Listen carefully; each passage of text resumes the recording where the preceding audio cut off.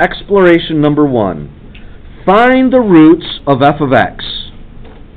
F of x is a polynomial, x minus 2, x plus 3. Where does it cross the x-axis? What are the roots? 2 and negative 3. Right? We know a lot about this polynomial. What do you know about the right hand? It's up because it's positive. What's the degree if there's two x's? Degree 2. So what do you know about the left hand? It's up.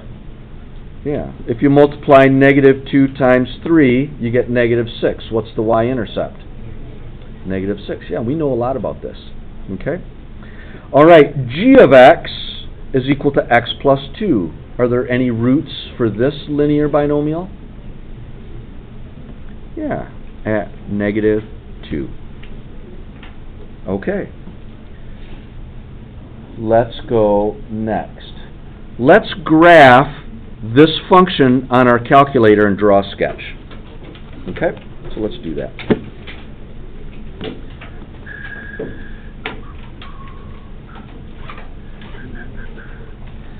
X minus 2,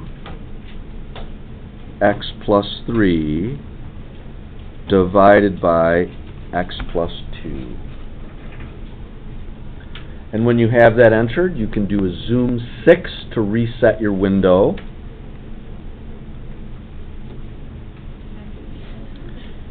And, oh, that looks very interesting. Doesn't that look interesting? Okay.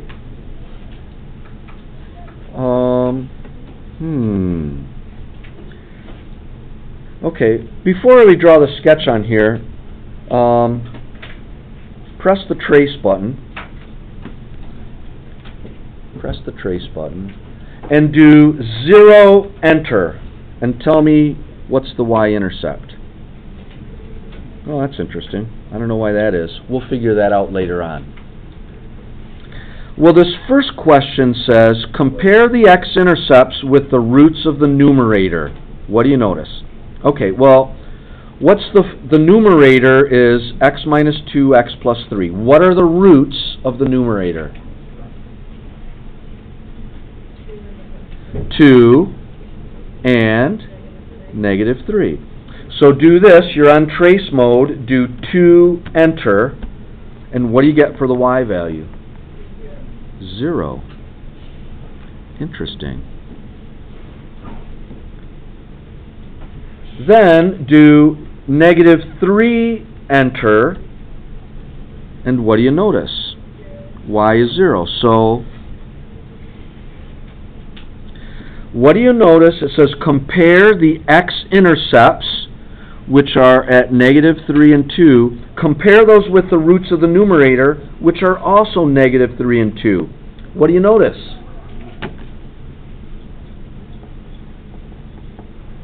They're the same.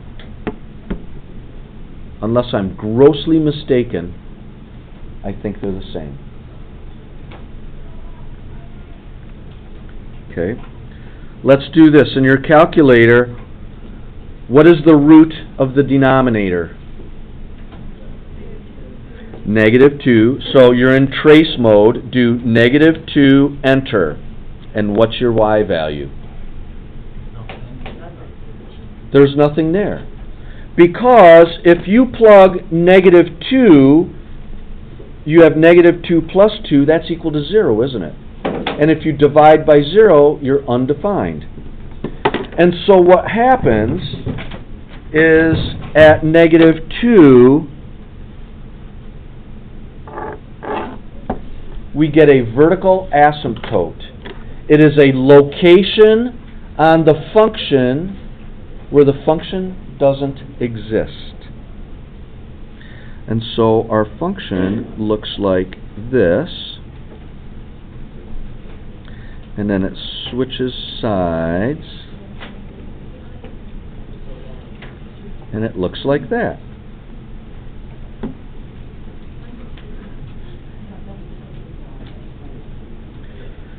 So compare the vertical asymptote with the roots of the denominator. What do you notice? There is a vertical asymptote, abbreviated VI, at...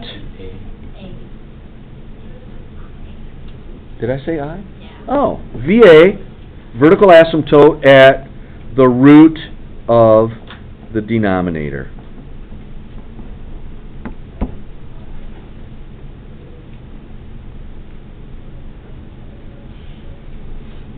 Okay. Well, let's continue our exploration. This one says graph y equals x plus 2 over x minus 2x plus 3 on your calculator. Draw a sketch and answer these two questions. Let's do it. So go into y equals, parenthesis, x plus 2, divided by double parenthesis, x minus 2, close, open, x plus 3, close, close, zoom 6,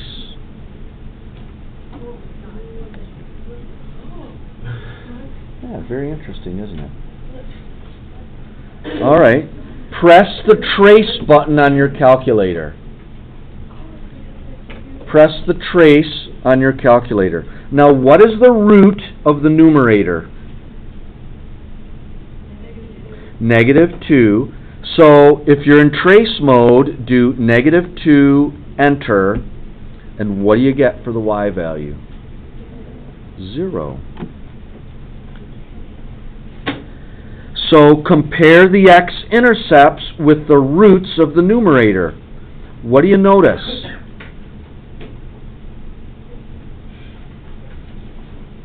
They're the same. Okay. Now, let's do the following. What are the two roots of the denominator? This root is 2. This root is -3. Let's try both of those. You're in trace mode. Do 2, enter. What do you get for the y value? It's nothing, undefined, because if you plug a 2 in, 2 minus 2 is 0, and you're not allowed to divide by 0. So at +2, we get that vertical asymptote.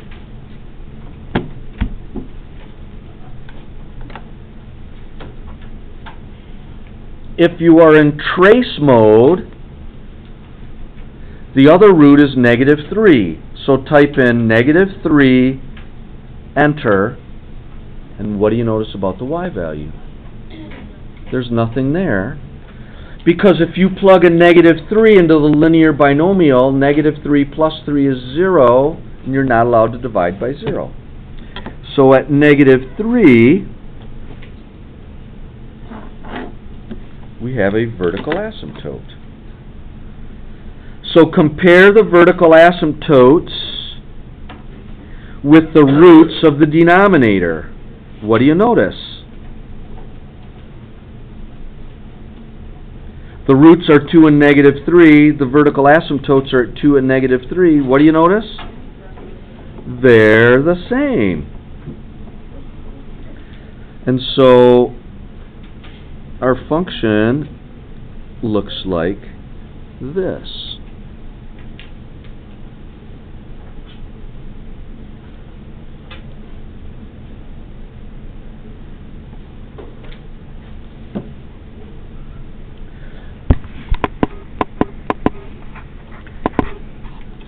Based on these two mini explorations, can you draw any conclusions?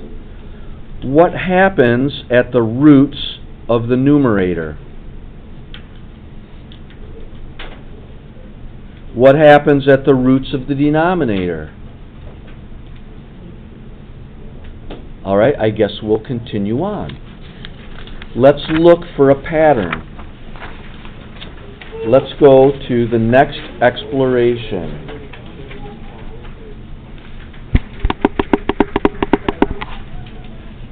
Number 2. Here's a polynomial. What are the roots of this polynomial? Negative 1 and 2. What are the roots of g of x? Negative 3 and 1. Okay. So, before we graph this on our calculator, let me ask you, look at the polynomial in the numerator. Where are the roots? Negative 1 and 2. Do you have any predictions when we make this graph? What might happen at negative 1 and 2? Okay, then we'll graph it and see. How about the roots of the denominator? The root of x plus 3 is minus 3, and the root of x minus 1 is 1. Do you have any predictions at what might happen at the root of the denominator? Maybe vertical asymptotes. Let's find out. So go into y equals, and let's enter our function. Parentheses, x plus 1, x minus 2, divided by double parentheses, x plus 3, x minus 1, zoom 6.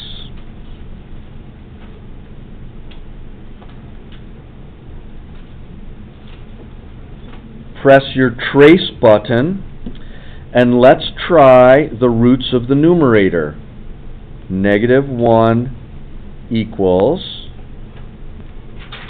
y0. Oh, it's an x-intercept. The other root is 2. 2, enter, gives us y0. Well, that's an x-intercept too. Compare the x-intercepts with the roots of the numerator. What do you notice? They're the same. Okay, let's look at the roots of the denominator. Negative 3, enter, and y is non-existent. It's undefined. So at negative 3, there must be a vertical asymptote. The other root of the denominator is 1, enter, and it is also undefined, because when we enter either negative 3 or positive 1, it causes us to divide by 0. The function is undefined, and we get this vertical asymptote, which is a discontinuity. And so our function looks like this.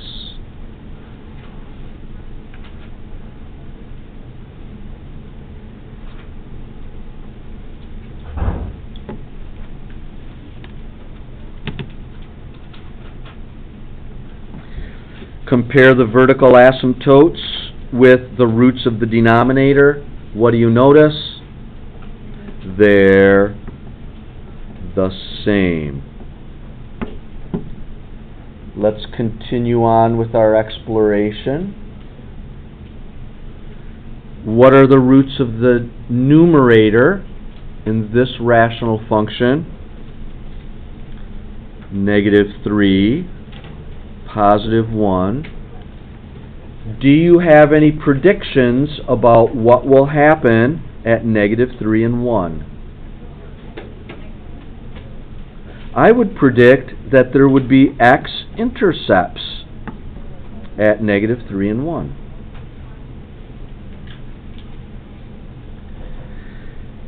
And the roots of the denominator are negative 1 and positive 2. Do you have any predictions about what will happen at negative 1 and 2? Vertical asymptotes. So at negative 1 and 2. So y equals x plus 3 x minus 1 divided by x plus 1 x minus 2. Zoom. We can press the trace button and double check. At negative 3, y is 0. At positive 1, y is 0.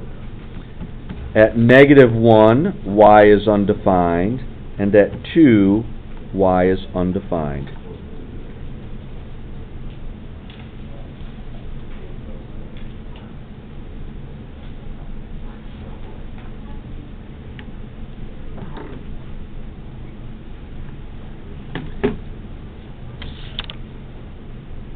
Let's flip the page. There is a third exploration.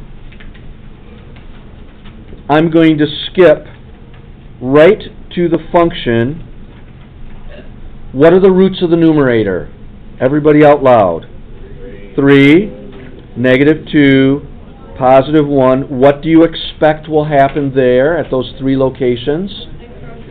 X intercepts. And the roots of the denominator? Everybody? 2. What do you expect will happen at 2? A vertical asymptote. Good. That's the lesson for today. The roots of the numerator give you x-intercepts. The roots of the denominator give you vertical asymptotes. Okay? Your assignment is to finish this packet.